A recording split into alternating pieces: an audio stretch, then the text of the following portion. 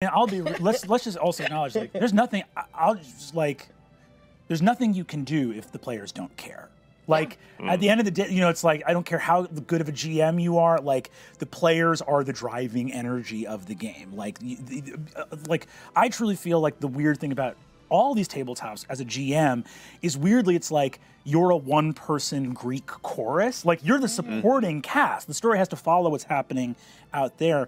And I feel like there's a weird analogy I always like of, like, you find out, when you're baking, you'll find out what you didn't put into the mix in the oven. Like, you find out way too late what's not there.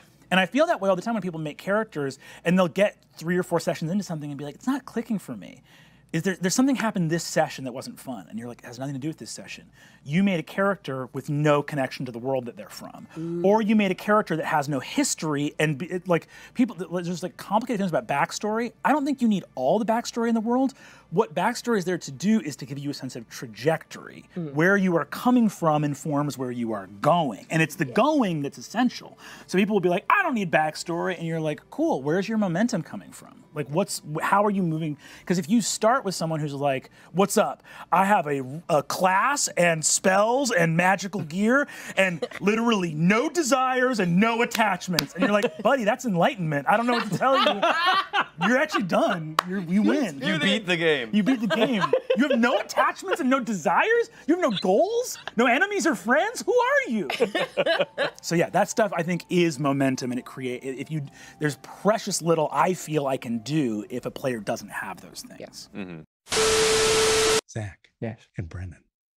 The long-awaited meeting between Times New Roman and Comic Sans. I see you haven't brought any serifs with you. Perhaps that's where the sans in your name comes from. Sans from the French without.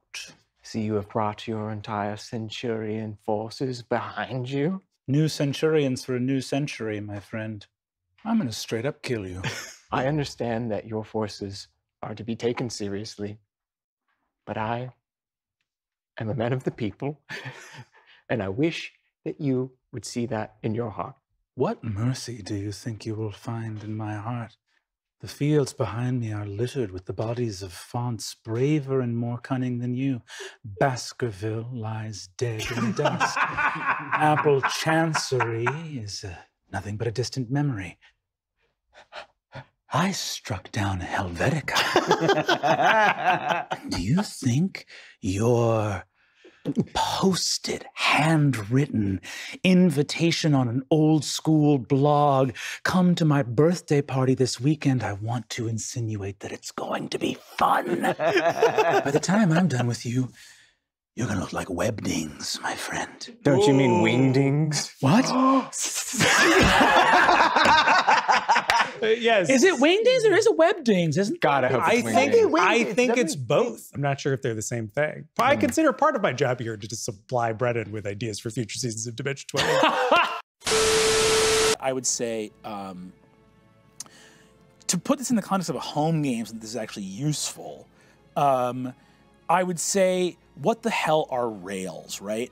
And essentially, what people in a home game refer to as rails is they mean, like, what's my role as the storyteller here? Because I know that all of us are great storytellers, but I also know how much the three of us know that we're really not the storyteller, that you are that Greek chorus. Yeah. Like, if you're not any of the protagonists, to what degree are you the fucking storyteller at all, right? Yeah. And I have an analogy that's been bopping around in my head for a little bit that I think does explain rails, at least as I like to think of them. And I will do this in less than 5 minutes. I'm so sorry. Run the clock.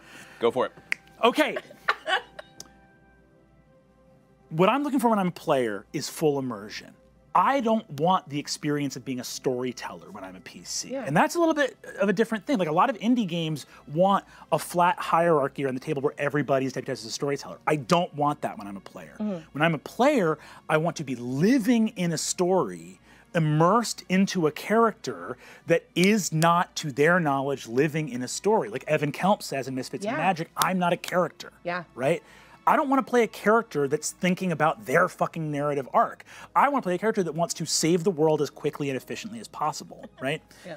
But I, the player, want the arc. So me and my character exist at odds because I want the deep immersion. I want the fucking Mount Doom, Frodo's quest, all that shit.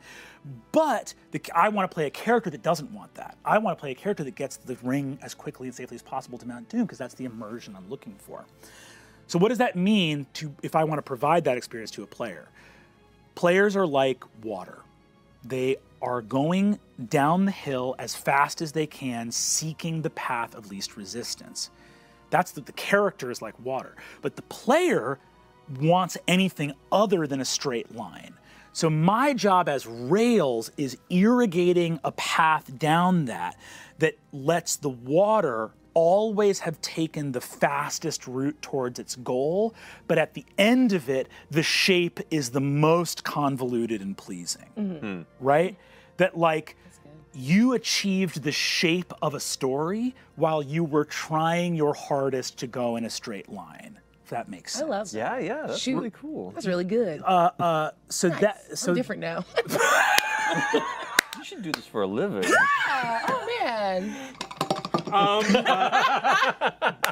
But to me, that's what rails are. Yeah. The rail, like my job when I'm telling a story is not to have a story in mind for you to go on.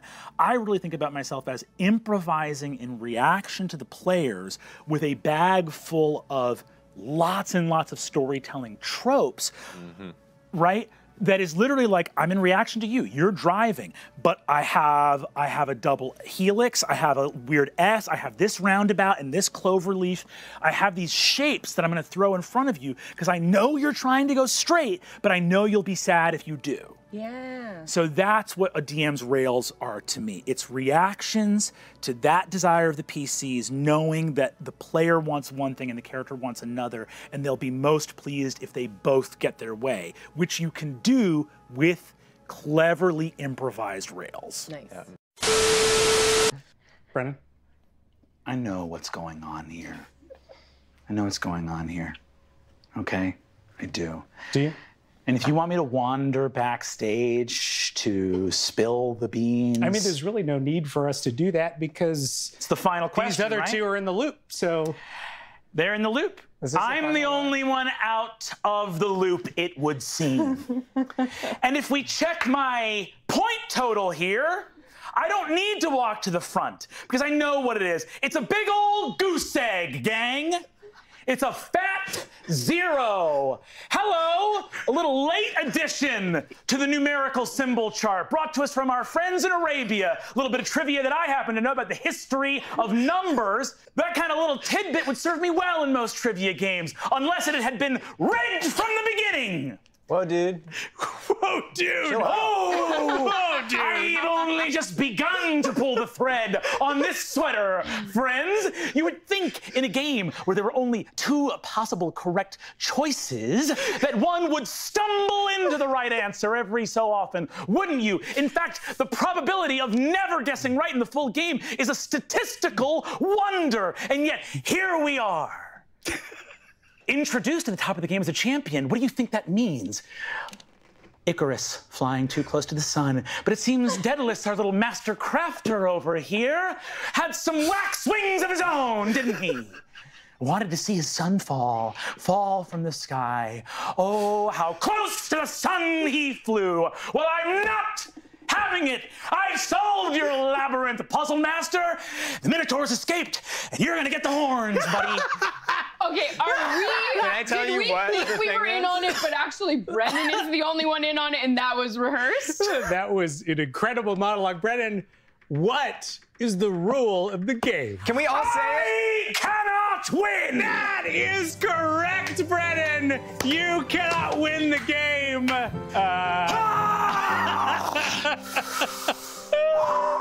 Did we all get crowns? We only got 2. God! Before we finish this up, though, we do have the important question. Ooh. What are your favorite GM snacks? Yeah, Brennan. Let me be clear. Come on, you little hobbit. This was put into this fucking questionnaire to come for me. And I'm gonna explain something. If you're at home and you're afraid to tell your gaming group that you're a snacker, I've got your back, okay? Because it's okay to fucking snack, all right? when you're out there, some of us sweat from the moment we wake up to the moment we go to sleep. Some of our bodies are betraying us constantly. Would I have chosen this paper white, fur-covered, constantly sweating body? No, I wouldn't have. Does it require constant almonds? Yes. Almonds all the time. Okay? And I'm not going to apologize because these two fucking elevated beings, these two hovering, what are the pre-Skeksis, pre-mystic light beings from the Dark Crystal? Oh, God. You two, some of us are pod people, okay? I'm a little podling, and I need to snack. If I could have another mouth in my back so that I could, the biggest obstacle in my GMing, all right, is that the same place I talk from is where the food needs to go. We know what to get him for Christmas. A mouth in my back. So that I can have a friend shoveling salami into an open furnace in my torso while I narrate. And I'm not sorry. I like to snack. To answer your question, almonds.